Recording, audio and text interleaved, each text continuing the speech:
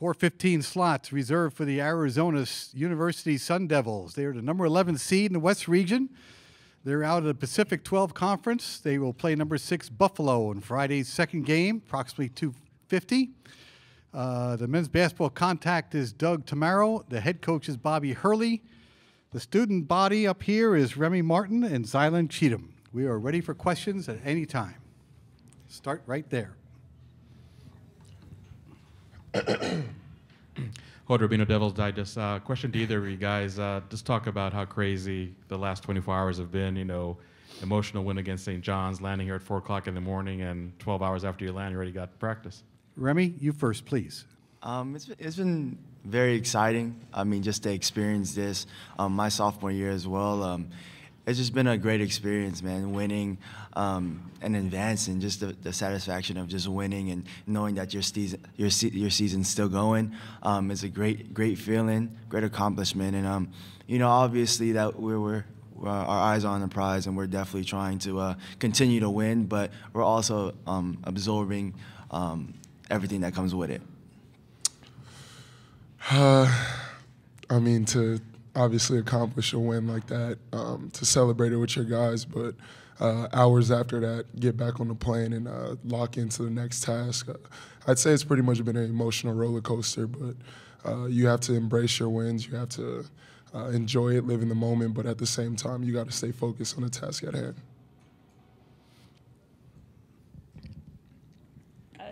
To kind of dovetail off that, what was the most difficult part of that quick turnaround? I think it was like a 16 to 20 hour turnaround. When did you guys get in? What was the most difficult part of this? Zylan, you first this time. We didn't. I didn't actually get into my hotel bed until about, I want to say, like 5 in the morning. But I say the most tough part about it was just leaving straight from the game. Your bags are already packed. You go straight to the airport and you're getting straight back on the road. But on the flip side of that, it's like our fans and our dance and cheer team and our band, they did such a good job of keeping us in positive spirits, just keeping us happy about when we got to the airport. They're there, they're cheering for us. And it's stuff like that you just have to embrace and look at it as part of the process. Really, this is for either of you guys. When you're scouting Buffalo and looking at Buffalo, what jumps out at them what do they do that can really pose challenges for you guys? Remy, you first, please.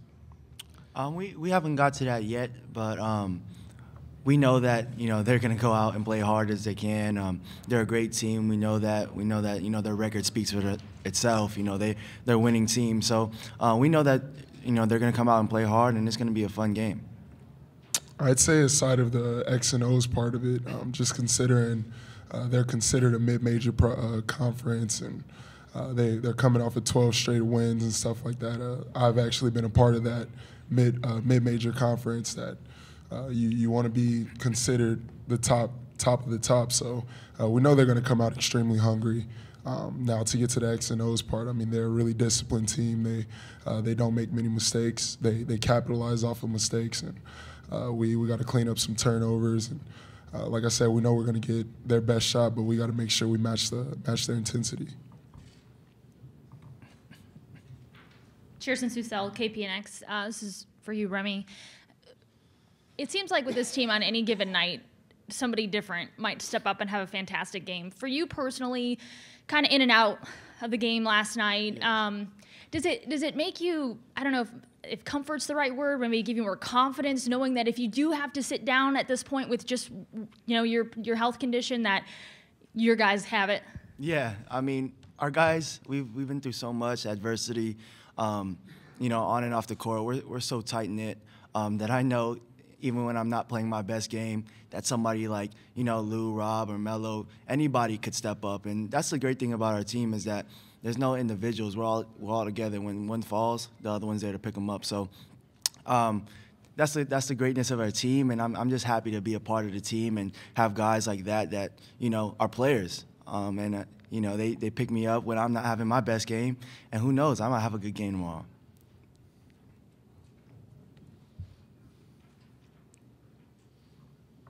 Stay here. Just going off that, I guess for either one of you, can you talk about what Lou did last night, and I think really this morning he kind of got some more national recognition finally, not just people in Arizona recognizing it. Silent, what do you think? At this point, nothing he does really surprises me. I mean, I've seen the work that he put in. I mean, I remember the first workout I ever worked out with him, and he was just doing things that you don't really see freshmen do. And I've been around for, this is my 5th year, so it's just things you never really see freshmen do. So not that I was expecting him to have a game like that, but the fact that he did is just compliments to the work he put in, the confidence he has in himself, and the confidence Bobby gives us as players. He's a beast. Facts. This is once again for both of you guys. Obviously, a big storyline with this game is Bobby going against his former assistant with Nate Oates. Has he talked about that at all, or do you see him maybe a little extra emotional, anything like that? Remy, you're first, please. No, it's all about the team. This is about us, our future, and it's just all about the team. What we need to do to be successful. It's not about him. He's never been a me guy. So everything that he says or does is for all of us. To kind of piggyback off of that, I mean, he's done a really good job in kind of making it our journey as opposed to his. That was his message. Just don't really get too far into the whole emotional impact that this game could have on me or something like that. He was just like, I want you guys to stay focused. He's like, I've already did what I did in college, and I've made my journey. It's you guys' turn. So he's doing a really good job in trying to make it not about himself.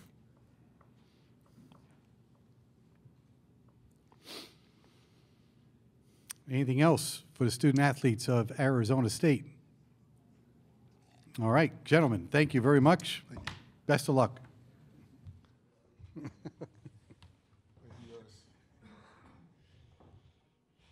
luck. See you tomorrow. Okay.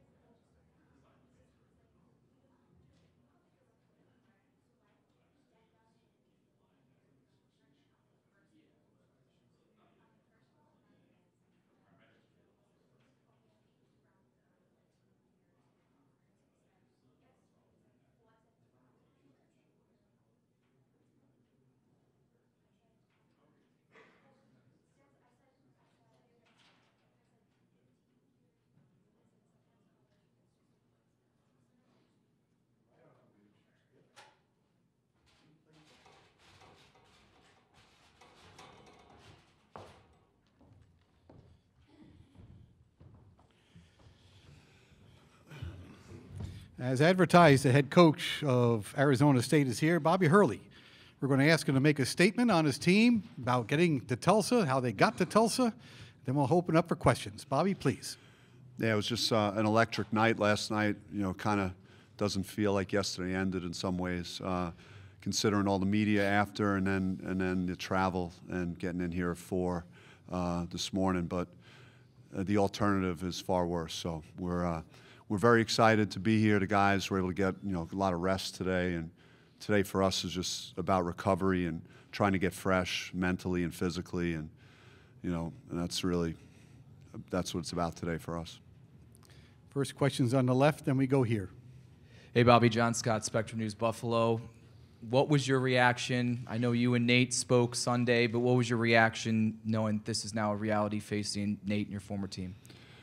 Well, I mean, it was tense for us going in, that Sunday, leading into Selection Sunday, and just a lot of conversations, our administrators, my wife, my brother, and talking to my brother on the phone. He was like, I have a feeling that they're going to, Buffalo is in that 6 range, and I see you as an 11 seed, and I don't think Dan thought we'd be in the play-in game, but he thought that there could be a chance that this might happen. So, I gave it some thought then, but then as the show proceeded, I knew that what we had done this year and the wins that we had and our record in the league, and that we'd be in the field, and spots were limited at that moment. So I knew that something might be in the works there when I saw that. Cheers and Susel, KPNX. Bobby, last night you mentioned that, maybe aside from your brother's games, you've watched more Buffalo games than any other team. How well do you feel like you know this team, and is it sort of an advantage just because, it's a team you keep your eye on? I mean, I've watched, and again, it's not like I'm in the blind as far as not watching Buffalo, so it's helpful in that regard. But, when the ball goes up, it's, they have a lot of winners in their locker room. They're a team that's won 31 games, and they're a mid-major that doesn't play like it. They don't look like it. They have all the ingredients, of a top team. And so, we're going to have our hands full. It's going to be, we're going to have to, they're not going to back out of a game, man. You got to beat Buffalo. They're not just going to, give in to you at any point. Bobby Timmering, CBS Phoenix. The tournament has a history of pairing coaches against their former assistants. They obviously seem to like that. Obviously, they feel fans like that. I get the sense, though, over time, coaches really don't care for that. Could you kind of just address why that's difficult for a coach to go up against his former team, or maybe more specifically, a former assistant? Why is that hard? Why don't coaches enjoy that so much? Because I got such great memories, at Buffalo, my 2 years. I still vividly remember the confetti falling in Cleveland for the first time there, and doing it with people, that I respect and like Nate Oates, and to have an opportunity to go to a tournament, and then it's the personal relationship. Nate and I, when we're on the road recruiting, we hope that we're in the same city so we could get together.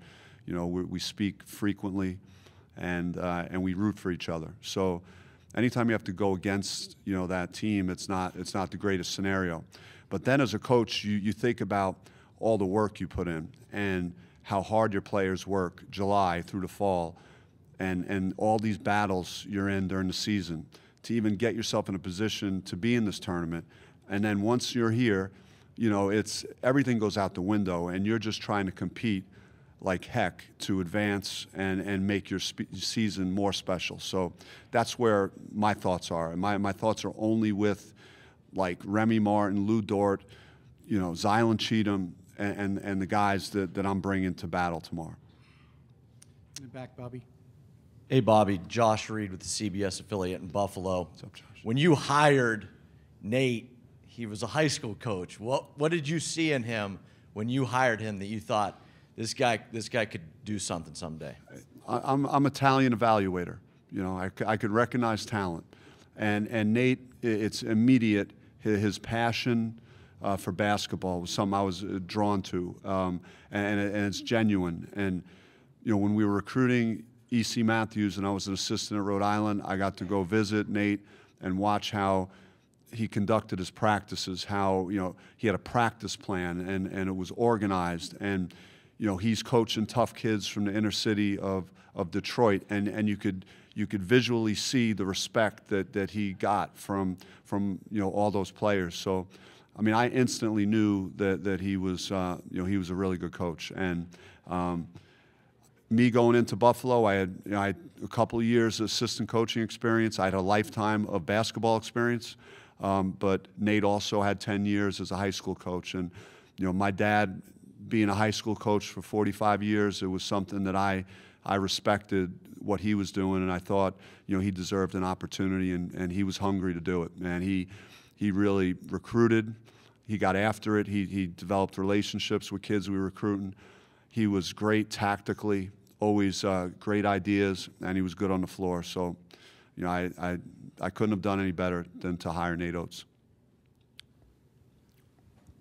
Bobby, Rachel Lindsay from the Buffalo News. Yeah. When you left for Arizona State, did you recommend Nate, you know, as your replacement? And if he had not been the replacement, would you have wanted him on your staff at Arizona State? Well, yeah, it was, you know, when I decided to take the Arizona State job, I told Nate that, you know, I think that he should aggressively try and get the job, that he deserved the job, that he would do phenomenal, and to go after it confidently. I think the players that we had a really good core of talent in the locker room that was coming back, and so I think it made sense for Danny White to make that move. It was a great decision on his part to keep Nate. But I told Nate if you don't get it, that, you know, there's a spot open for you with me on the staff at Arizona State.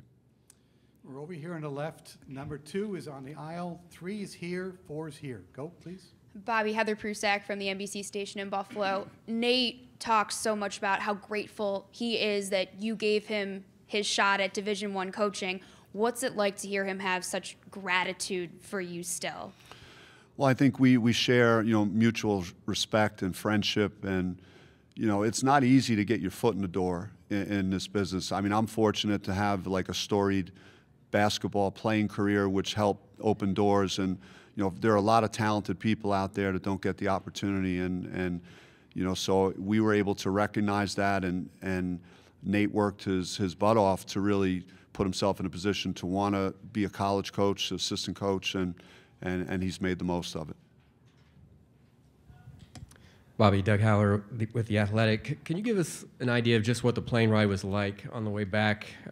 Were the assistants looking at film, breaking down just how that worked? Yeah, I mean, everyone was just had their own computer and were watching whatever Buffalo games they chose to watch. I didn't mandate anyone to watch a particular game. I had my set of games I was watching. Otherwise, the plane was quiet. You know, we expended a lot of energy. The guys were, I believe, sleeping or had their headphones on, just listening to music. Adam Jardy with the Columbus Dispatch. I know he's obviously had the back injury, but what is Mickey Mitchell's status with the team, both now and going forward? Yeah, Mickey was at our house on Sunday for the selection show party, and he's still a part of what we're doing. It's he's had some setbacks with it, and we're trying to get him to a point where he's 100%, and he's just had trouble, you know, getting there this year. He's had a lot of wear and tear, you know, over the years, both playing basketball and football, and we're hopeful we get Mickey to 100% healthy, and then, you know, when we get there, then we could focus on basketball. We have about 5 minutes to go. We're going to go second row, back row, first row. Go.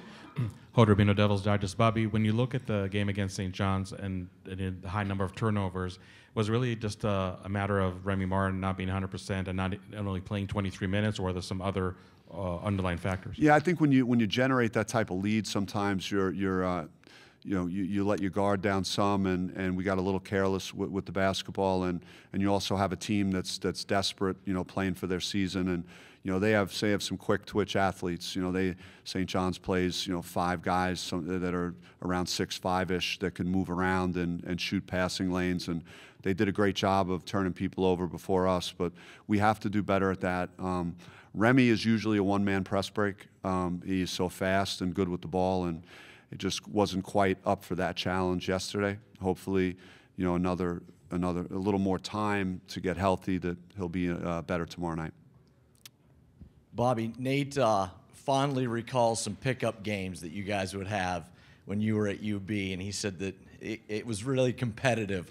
What do you recall about some of those times? Yeah, and where my game is at right now, I'd almost like to forget, because I'd like to remember back to when I was actually good. But we did play at 6 a.m. hoops, and I remember it. And I think there was a D2 player that was playing with us, and he knew my rep, and I was like, I don't know, 39. It was 43 or 44, and he's trying to go at me like I was 24. So. Kind of pushed me really, and my competitive juices kicked in, and I stole the ball at half court, and he chased me down. Most times in pickup, you just let the guy go and lay it in, so I had to go to find another gear, and I ended up pulling my hamstring. So that was like one of the last times I really competitively tried to play basketball was in Buffalo. Right down here, first row. And Nate said that when he was building the program at UB and really making it his own, how did he lean on you and your brother, when he was, I guess, constructing his own vision for the program? Yeah, it wasn't as much as the foundation was there from what we did for 2 years. There were obstacles. He had a couple of key guys leave the program, and he had to go in another direction. I think he hired a very good staff too, and his assistants have done a good job of getting players. And then Nate went out of the region and found Massenburg, which was a huge get for Buffalo.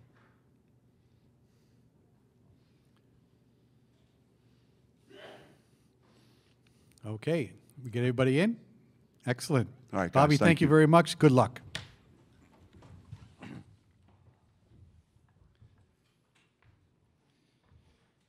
All right. Good luck. We'll see you tomorrow.